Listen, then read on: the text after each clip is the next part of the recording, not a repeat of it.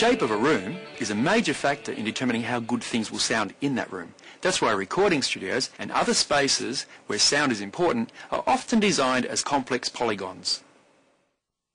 Any shape with 4 or more straight sides is a polygon.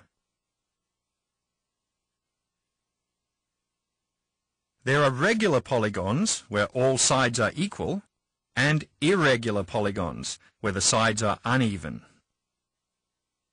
You rarely find rooms shaped as regular polygons, which is just as well, as they can cause big problems with sound. The more sides, the worse it can get. Right up until a circular room, effectively an infinite number of walls, which can be a complete nightmare.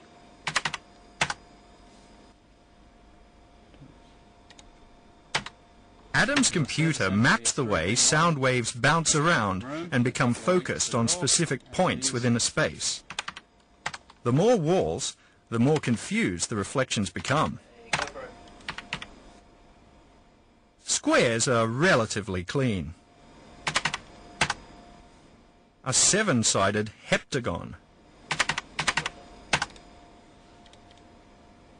A 10-sided decagon. And a 15-sided pentadecagon starts to get really messy.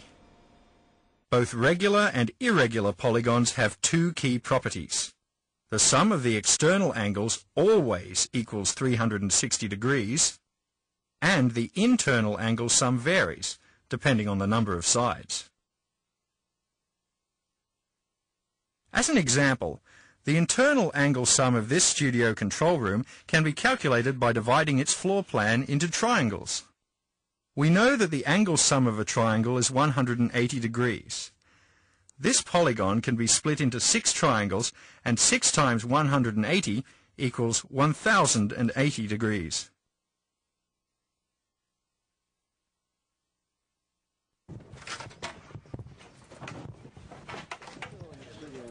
A studio control room with a high internal angle sum like this is a huge advantage.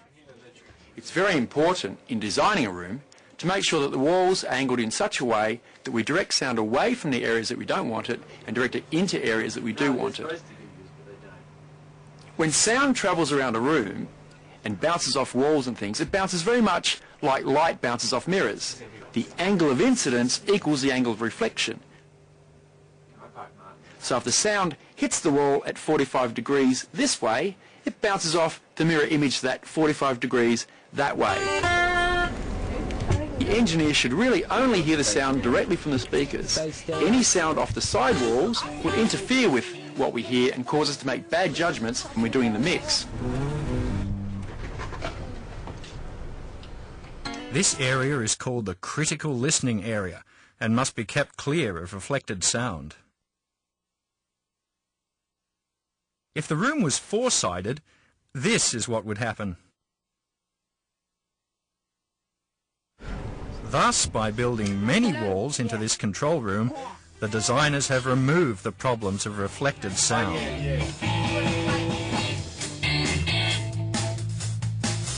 Wherever you look into the world of music, geometry is vital for delivering clear, crisp and controlled sound.